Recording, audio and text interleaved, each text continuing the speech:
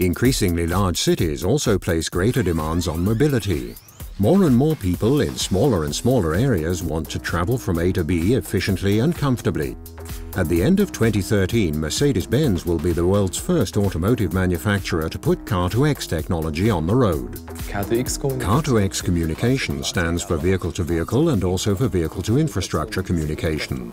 This infrastructure consists of facilities such as traffic lights, but also equipment such as warning trailers at the beginning of roadworks. In contrast to classical sensors, this has the major advantage of enabling us to considerably extend the driver's range of vision. This wireless exchange significantly expands the vehicle's existing suite of sensors and will make driving safer and more comfortable in future.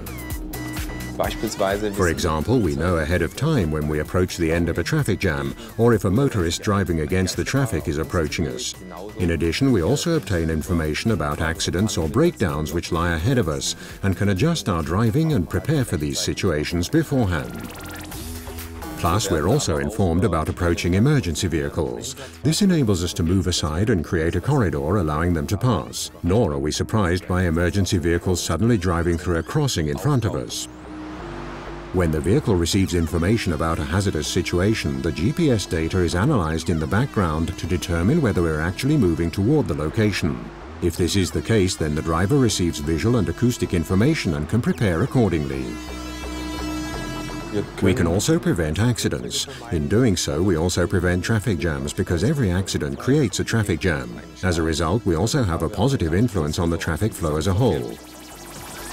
The traffic flows better. Traffic lights can be switched as needed and synchronized traffic lights can allow the traffic to flow freely.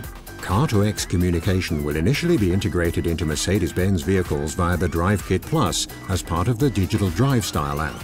But this is only the beginning, because the system is most effective when as many road users as possible participate.